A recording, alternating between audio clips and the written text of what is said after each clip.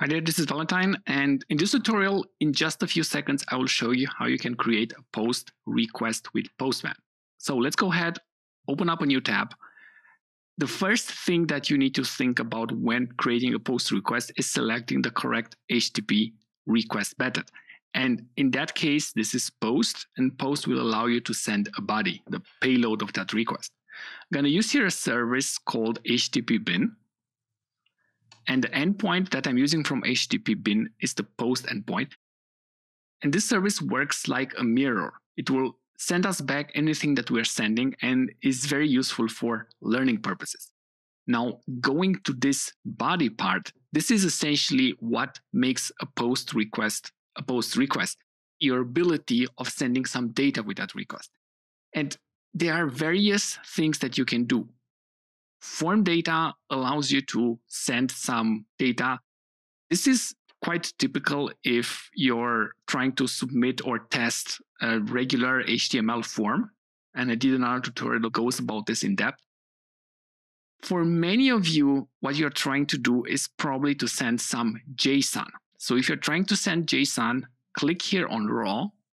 This will open up this entire field where you can write some JSON.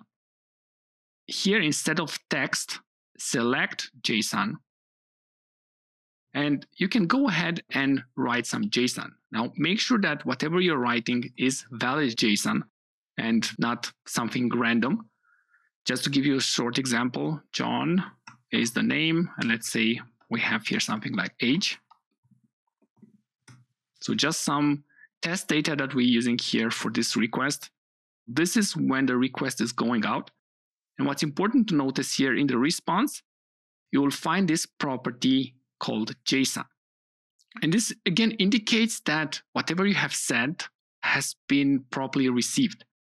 If we make our JSON invalid, for example, by leaving out this comma here after the first line, if I send this again and look at the response, you will see that JSON is null.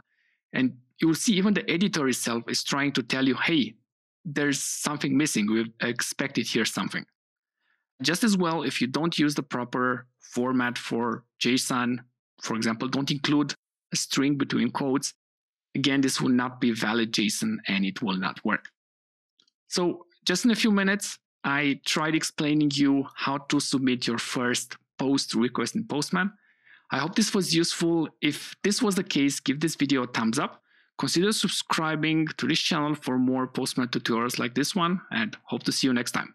Bye bye, guys.